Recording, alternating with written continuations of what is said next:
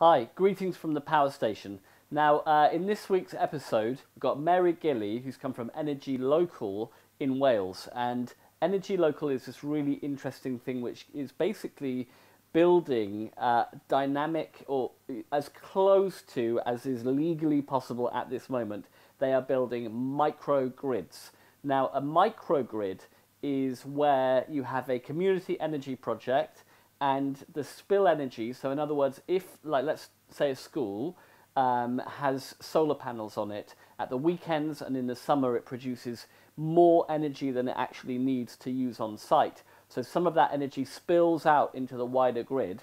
What happens with what Energy Local do is that they take that surplus energy and they allow people who live very locally to that school to use it.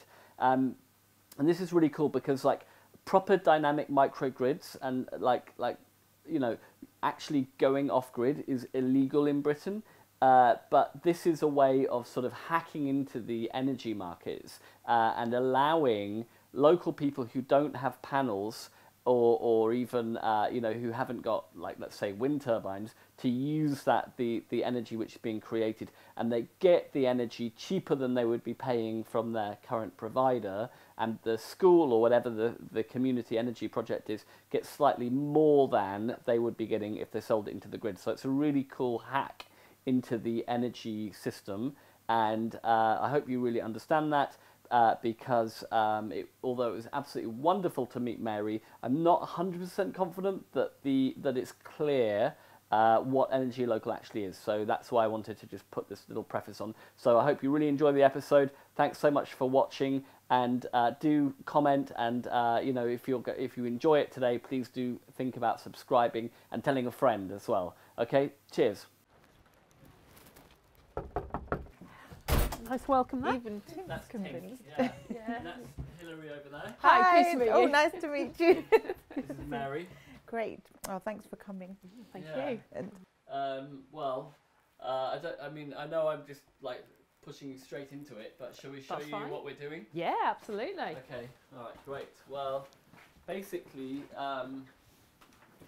this is the street. Hilary's Yeah. made a map Little of model. a model of the street. Just to make it slightly clearer. Yeah. But that's south.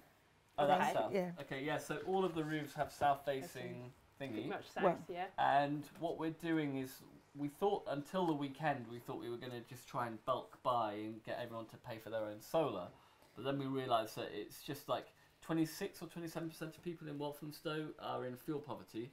That's never going to happen. And our goal is to get the entire street Yeah. covered in solar if possible, and get as many of these houses insulated then as well, and turn our street, which is a Victorian terrace street, into a kind of retrofit paradise.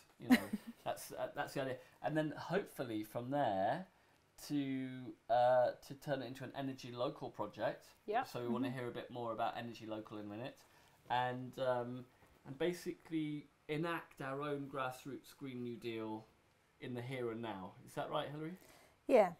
And yeah, basically to do that kind of future street, and whether it's, the way we're raising the money for it is now maybe not replicable, but it will be kind of a beacon for other people to hopefully take on, and governments to take on that challenge. And we've also now got local schools involved to kind of expand the power station across the rooftops, and Solar for Schools are working with us on and that. that's great because schools are something that it's the next generation, and it's something that people share. So you're supporting the school as well as individual households. That's a great place to start. And Solar for Schools can kind of do the headache work, because schools have just got so much on their plate. They think it's a great idea, but they've just got so many things to do that it's really difficult for them to just do it themselves. So Yeah, and it is definitely, you're right, it's one headache off our plate to get to work with Solar for Schools, because it seemed like complicated, and like part of it seems to be about measuring the performance of all of the solar panels into the future and all the rest of it. And they're excited by that They're bit, which for us would be like, oh my God, no. Please don't make me measure the performance of solar panels into the future. Well, You just wanna do I mean, this. it's using people with skills in the right way. It's no pretending you can do everything, because and that's what the Green New Deal should be. about like engaging all sorts of different people with skills into solving a huge problem, basically. So that's good, isn't it? Oh, it's really nice, and the idea kind of you're bringing your kind of art skills into it as well, because I think for too long the power has been kind of this thing outside of the rest of life, as it were, and you just switch the light on and you don't really think about it, and it's something out there. So kind of to bring it back into everyday life, if people become more aware of it, they think about when it's coming, they think about how they use it, but also that it's kind of, it works the other way around as well, that you're using your skills to fund it and create that for other people. It kind of, then it's kind of, it's a nice circle then. So I think that's really great.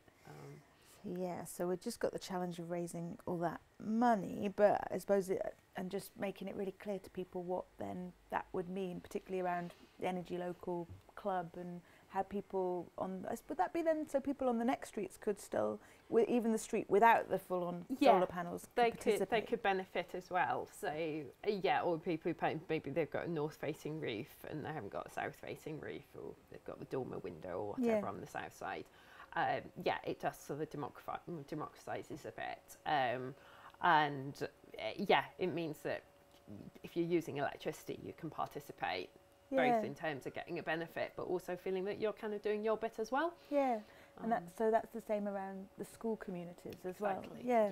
That's really nice. So we don't even know we know people who've expressed their interest already when we were thinking about bulk buying, but we also don't know how many are council owned, not even the exact figures about rentals. But anyway, it was just great to start the ball rolling and start to talk to more and more people on the street and realise how different everyone's rooftops are, even though we're they're kind of the same, but they're different, aren't they? And, but that's such a typical street in Britain, isn't it? Exactly. Every street's like this. So just showing what you can do and the kind of higgledy-pigglediness that we have in Britain is great. Because what do you think? I mean, this might be an aside, because a lot of people think that the solutions are, or like when people talk about solar, particularly, they talk about solar farms and the land use of that, and it's kind of relatively easy, cheap land.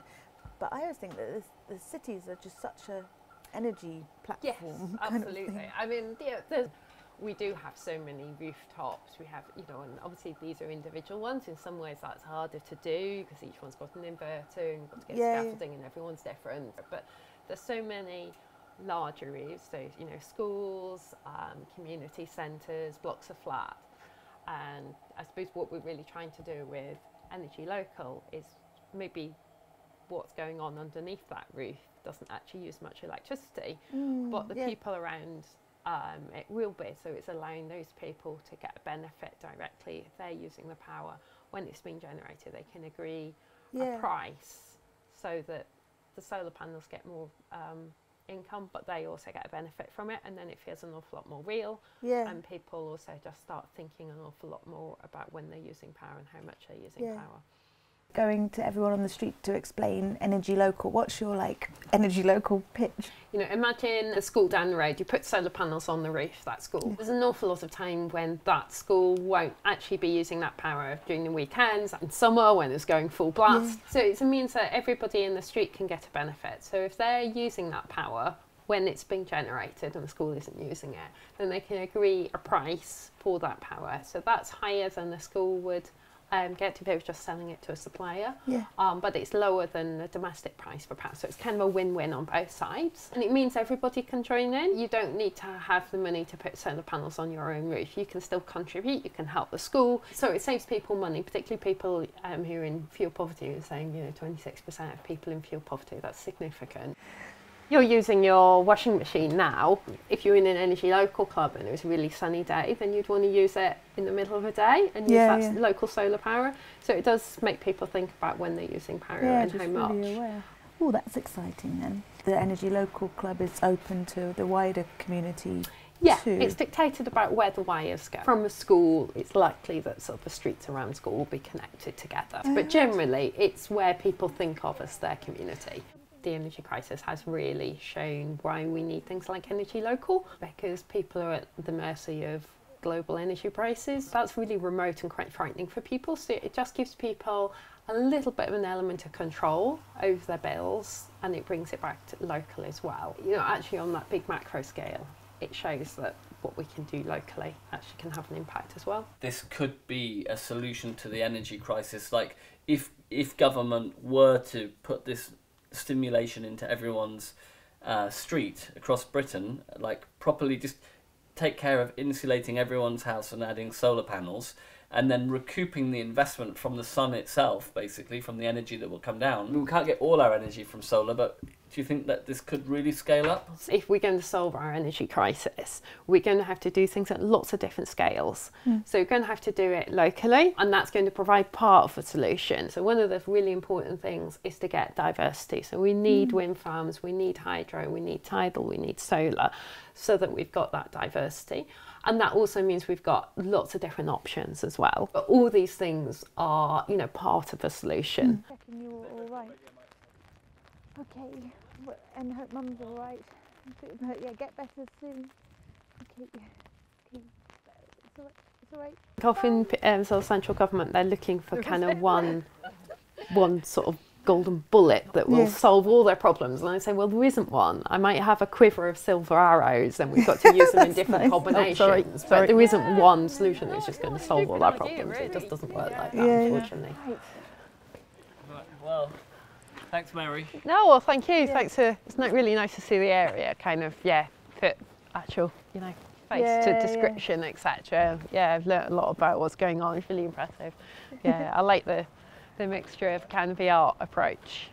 What did you think of, like, what do you think of the, do you think it's possible to do the street in one go? Don't know if it's ever been done anywhere yet. It'd be nice to be a first, wouldn't it? Yeah, it'd be nice to be a first. It's hard to think why somebody would say no if you're offering them solar panels. Yeah, maybe some will. Possibly. Yeah, and there might be no, some people. It'd be interesting to see. Yeah, it might not be possible to contact everyone. Yeah. Some people might be dying. Some people might be getting a divorce. Some people might be, I don't know. Oh, the landlord has just kind of disappeared off the face of the earth or whatever. But yeah, it'd be really interesting to see. Someone might be like dead inside their house, you know, from. Okay. Right, okay. Bye.